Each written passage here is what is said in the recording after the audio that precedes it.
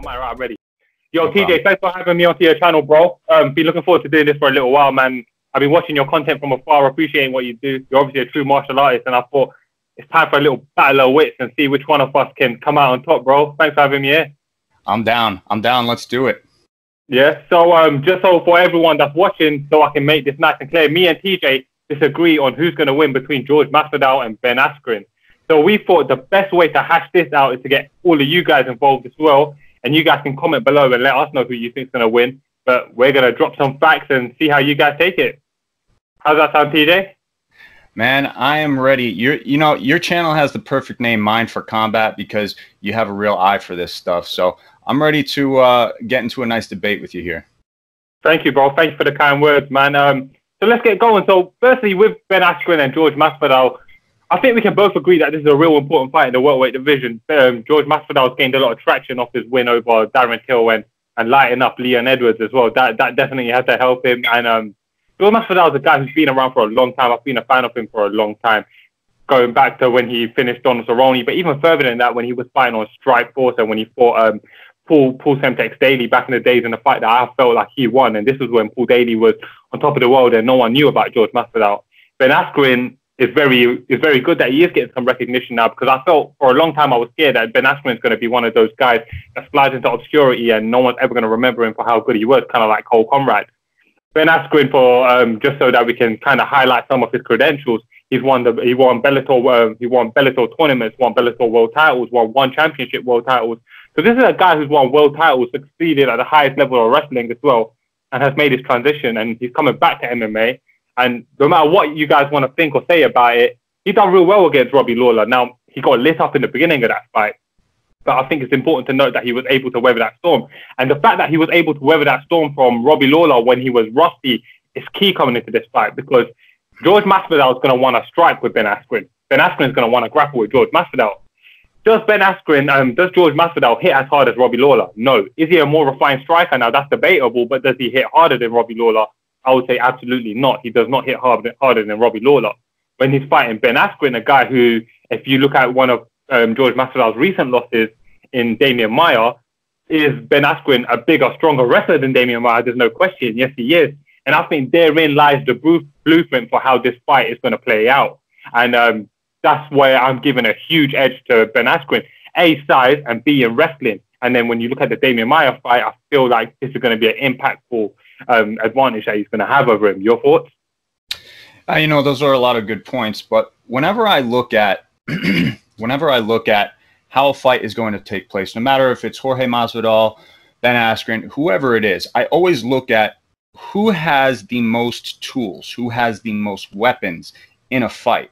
Now, absolutely, Ben Askren is definitely the strongest wrestler out of the pair of these guys. And you could make the argument that wrestling is the most important background to have in MMA. But when you look at who has the highest potential to finish this fight, I would have to say unquestionably it is Jorge Masvidal. He does have one-punch knockout power, like we saw against Darren Till. No, he doesn't have quite as much power as Robbie Lawler, but you don't need one-punch knockout power to finish a fight. You could get a TKO. As long as he can knock Ben Askren down with a punch, he could finish that fight via TKO. Who knows?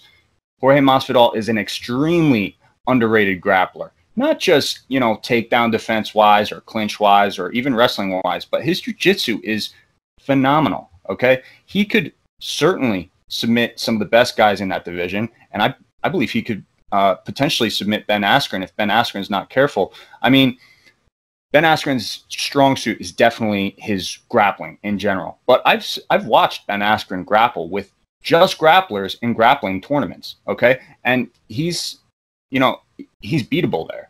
It's definitely his strongest area, but he is beatable there. So when you look at all of Jorge's tools, he has more tools than Ben Askren.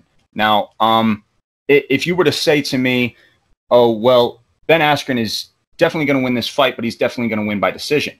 That's a hard point to argue, because if you can control the fight, like we know that Ben can with his wrestling, then that's a fair point. He can get the decision win.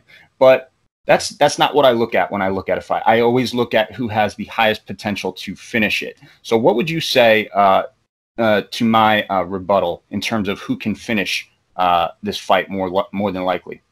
Yeah, see, I don't disagree with you in that George Masvidal has much more opportunities to finish the fight. On the feet, it's always going to be George Masvidal who can finish the fight, never Ben Askren.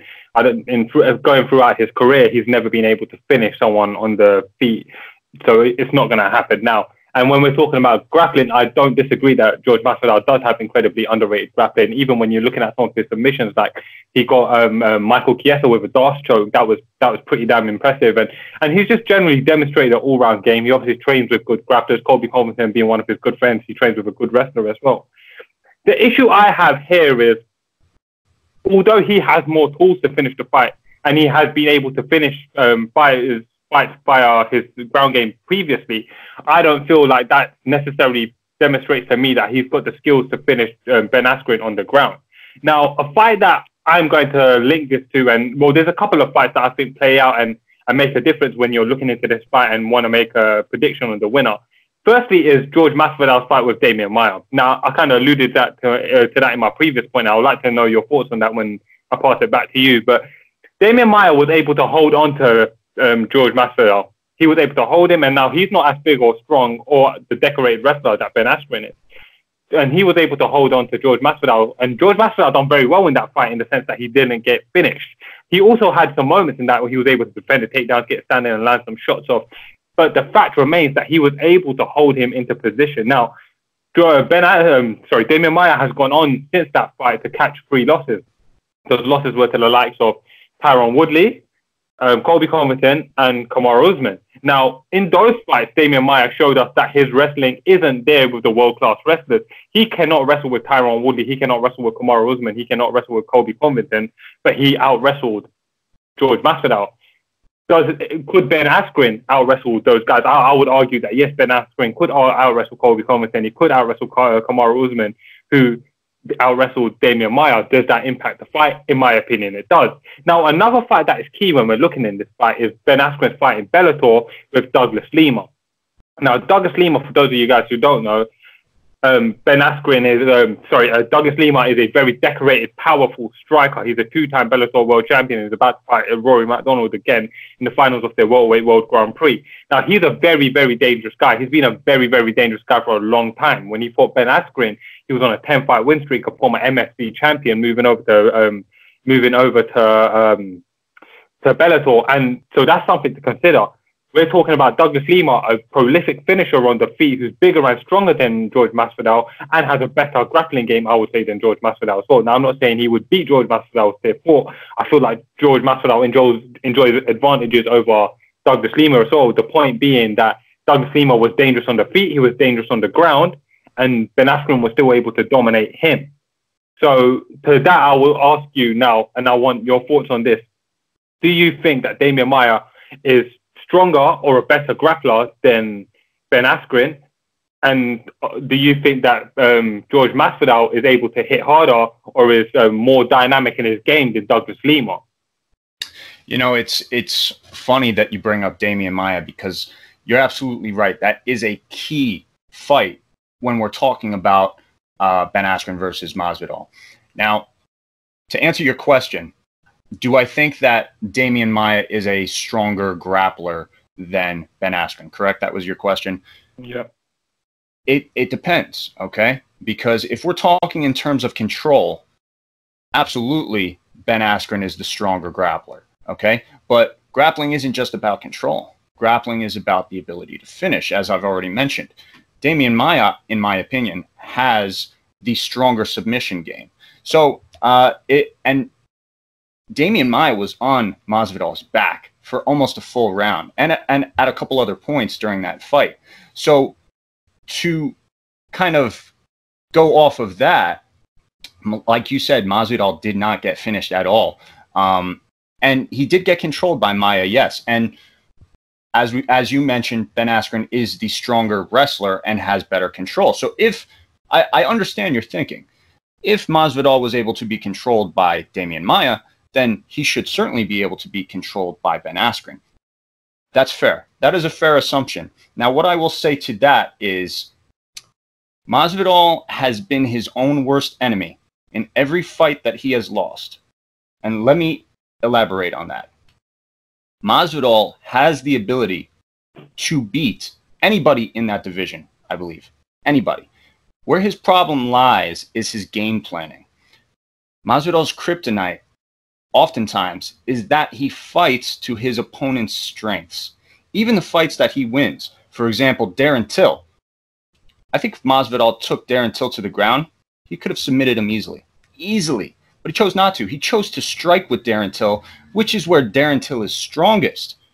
He ended up beating Darren Till. Great for him. But that's the thing about Masvidal. If Masvidal can be smart about this fight and avoid the takedown of Ben Askren altogether, which I believe he has the ability to do, if not get back to his feet quickly if he is taken down.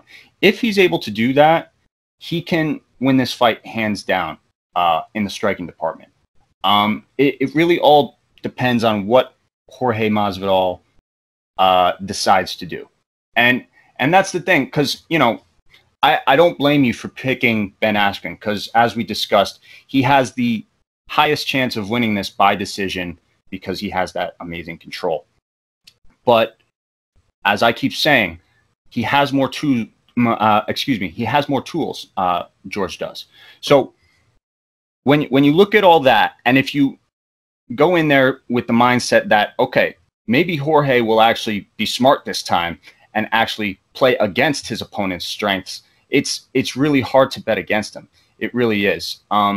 Against anybody in the division, you know, Kamaru Usman, Colby Covington. If Jorge decides to play against their strengths, he could win against anybody, against the top 5, against the champion.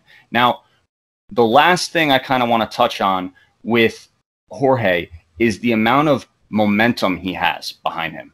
That Darren Till win was huge. You know, that was a horrific knockout against Darren Till. He knocked him into space, dude. Yeah. It was crazy. So I think that Jorge has a fair amount of momentum behind him. I think he's riding it well, and I think that it can carry him to a title shot, potentially. Now, Ben Askren, yes, he's coming off a win, but look at how it ended. You know, it ended very controversially, and there's a lot of people calling for a rematch with him and Robbie Lawler. He was in trouble in that fight. He almost lost. Now, I give him all the credit in the world because he was very tough, stuck through that difficult knockdown and everything, but you can make the argument that Ben Askren did not win that fight. So in terms of momentum, Jorge has more, and I think that can be a big factor in this fight. What do you say to that? So I definitely don't disagree that Jorge has more momentum coming into this fight. He's, like you said, that big win over Darren Till that he got, especially coming off. The issue I have coming into this fight, that yes, momentum matters, and it does have an impact, and there's no question that Ben Askren's last fight was controversial when it's finished. When we're talking about tools, and I think you touched on it best yourself, George Masvidal is his own worst enemy. He will engage in the incorrect terms. Now, if you look at a couple of fights in Jorge Masvidal's career, it kind of demonstrates that. So his fight with Stephen Thompson, where he, for some reason, kept on getting kept on the outside and kept getting outboxed, and he just wasn't using a more well-rounded striking game, and he was engaging Stephen Thompson on terms that favoured Stephen Thompson, and because of that, he obviously lost the decision. If you go further back in his career, his fight with Gilbert Melendez in Strikeforce, and I felt like there was times where he showed to me he could have won that, but he kept on engaging on the wrong terms. I feel like George Masvidal has made those bad decisions. Now, coming into this fight, I would touch on another issue. Is going to be psychological, and when I say psychological, is that I feel like Ben Askren is a little bit under George Masvidal's skin. When he was talking to Joe Rogan on the Joe Rogan Experience, he goes, "This is the first time in my career I've fought someone that I genuinely want to hurt." What does that tell you about a guy who's had maybe 50 professional fights already, and he's in this position now? For me, those are troubling signals. Ultimately, when it comes down to this fight, yes, I agree with you that George Masvidal has more tools, but in mixed martial arts, the guys with the most tools don't always necessarily win. And I look no further than Cain Velasquez versus Francis Ngannou, who had more tools then. But what happened? It's just who's able to A, employ the correct game plan, and B, who's able to demonstrate the correct presence of mind in the fight to be able to do the right thing. So now when we're talking about Ben Askren and his biggest tool is going to be his wrestling, it will always be his wrestling. His biggest tool won't be BJJ, it won't be boxing, it won't be nothing else, it will be his wrestling. Do I feel like that one particular tool is sharp enough to grab George Masvidal, clinch him against the cage or drag him down and make it a real tough fight for George Masvidal to be able to shine and show his skill set? I feel like it will, and that's why I have to lean on Ben Askren to get the win over George Masvidal. So I suppose to summarize, I'm going to say this. I don't disagree with much of what you said here, bro. I think much of what you said is spot on, and I can't argue with that because what you've said is fact. The issue is that I feel like you're underestimating the ability of Ben Askren to be able to grab a hold of George Masvidal and keep a hold of him, even if you don't go for submissions, even if it's a lay and pray win, a fight that maybe would be considered boring. I'm not saying that it's going to be the most exciting win for Ben Askren. I'm not saying that he's going to walk away with fans clamoring for a title shot because maybe they'll be a little bit annoyed. We both know MMA fans can be fickle.